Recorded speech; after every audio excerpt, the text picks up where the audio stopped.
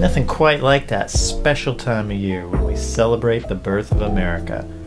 Sure, technically, Independence Day was almost a month ago, but it's a little known fact that August 2nd marks the day that the majority of delegates signed the Declaration of Independence. It's for that reason, and that reason alone, that I've chosen today to celebrate with my inaugural video. Certainly not because someone needed more time to get the video done. And what better way to celebrate than by doing the same thing I do every other day, playing games.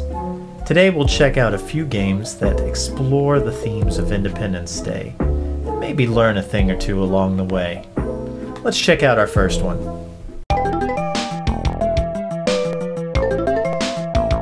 Alright, I know what you're thinking. Mario's Time Machine is a weird choice, but hear me out. This was an educational game released in 1993 and featured Mario traveling to several different historic moments in time, like the creation of the rabies vaccine or the destruction of the Berlin Wall. But the moment we want to focus on is Philadelphia, circa 1776. That's right, Mario has actually met the Founding Fathers, like Benjamin Franklin, and this guy, and these guys. I love how Mario's entire mission is to return these crucial historical artifacts, and yet his entire plan when he gets where he's going is to offer it to every single person he sees. Offer declaration. Offer declaration. Offer declaration. So after talking to 3 whole people, and somehow stumbling across enough clues to find his way to Independence Hall, Mario gives the Declaration to Thomas Jefferson. He can finally rest and watch the sun rise on a grateful America. I can't help but feel that this game may have been a little lax on the historical accuracy, so let's check out something a bit more serious. Liberty or Death is a turn-based strategy game released in the same year as Mario's Time Machine. I'd never heard of this game before, but something about that glorious cover art just pulled me in. Interesting choice to let you play as the British in the game Liberty or Death. Oh, I guess if you look at the title as a choice, it makes a little bit more sense. If you want the liberty, choose this side. If you're more interested in the death. Although, I can't help but notice that the British commander, Thomas Gage, is worse than George Washington in every measurable way. No wonder the British lost. Look what they're working with here. After choosing a side, the game just starts throwing financial decision after financial decision at you. How much do you want to pay the officers? How many ships do you want to buy? How much will you give the regiments? One after the other. I'm already starting to think this game should have been called George Washington's Accountant Simulator or TurboTax Founding Fathers Edition. Give me a break, guys. I just started this job. After a series of what I can only assume were terrible financial decisions, 2 of my generals resigned. On the first turn. I'll be honest, this type of game really isn't my strong suit either, so I think it's a good time to move on. Mission failed! We'll get them next time.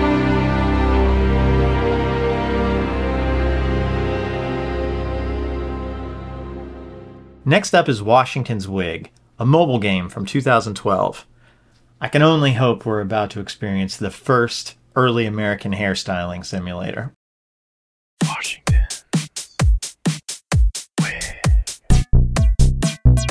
Oh yeah! Listen to that jam!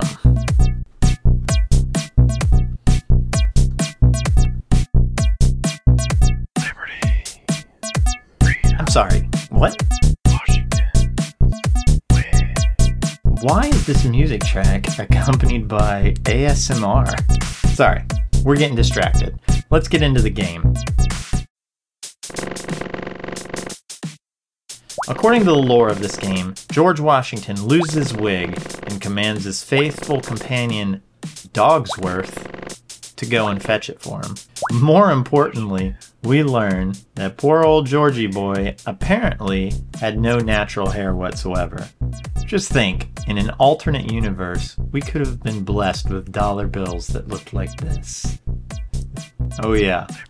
This game pretty much follows the standard mobile game endless runner formula. You collect points, jump over redcoat dogs, unlock new characters, and try to get as far as you can. Now that I think about it, this is an endless runner, which should theoretically mean it's endless. There's no end, no winning. I don't think Washington is ever going to get that wig back. Okay. Moving on, our next game could be described as a subversive game of tactical espionage action. That's right, I'm talking about Children of Liberty. Children of Liberty. I've already heard that this game wasn't finished. In fact, I'm pretty sure this only has one level. That being said, it had a successful Kickstarter and 4 years of development time. That makes me think we're in store for something special. So, like I mentioned before, this is a stealth game. You can move between the background and the foreground to hide, avoid obstacles, and ambush enemies. Back off! Bonk! Did he really just say bonk? Bonk! Yep. That's what he said. One thing that really sticks out to me about this game is how quiet it is at times. You have these nice little musical scores that pop in to give a little dramatic flair at key moments. Those are usually only a few seconds long. The rest of the time you just have to listen to the sounds of your character shuffling around. There he is. Where do you think you're going? That guy got me. Let's see how far back they send me.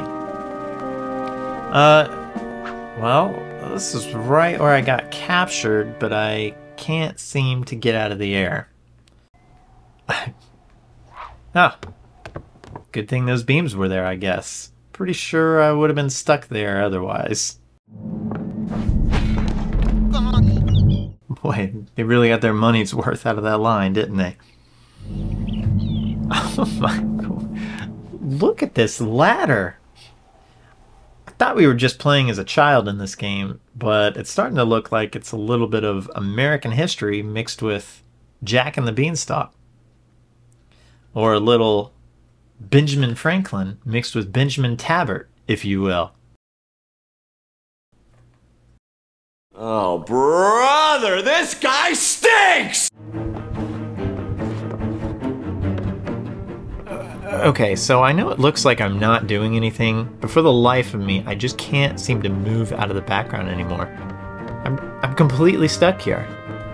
I guess we hit another bug. I'm gonna restart and run it back real quick.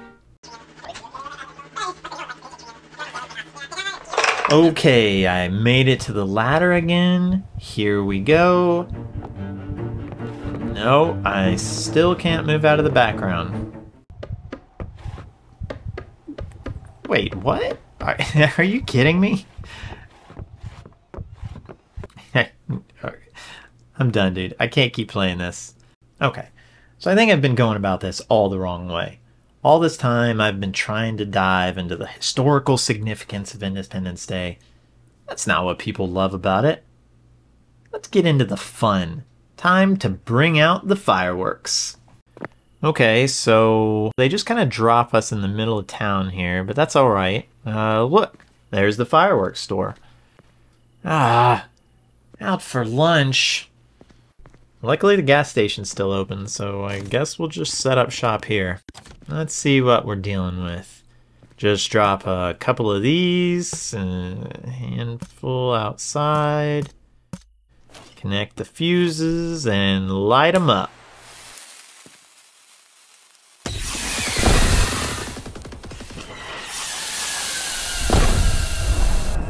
Okay, I think we're gonna need a little bit more firepower to really celebrate America's birthday though. Just need a few of these, maybe a couple of these. Throw in some of those. And now, the coup de grace.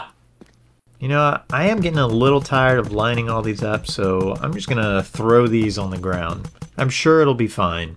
And now we just connect all the fuses.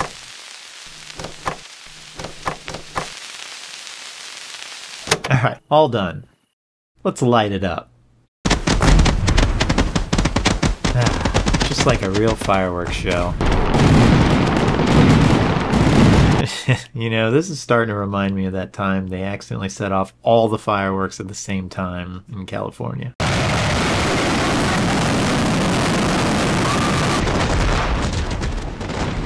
Wait, what's going on over there? Is that the fireworks store? Yep, that's the fireworks store.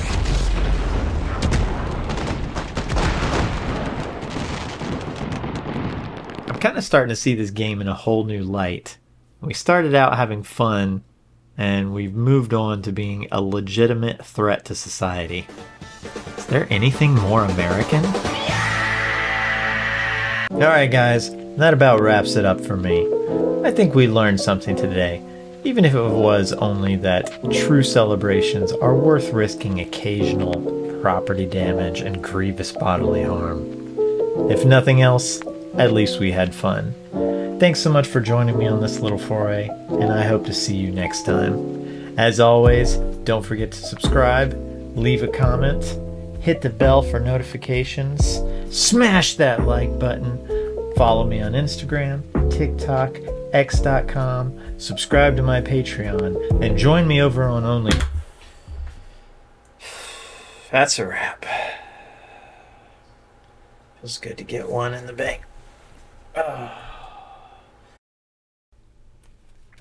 Junk. Junk.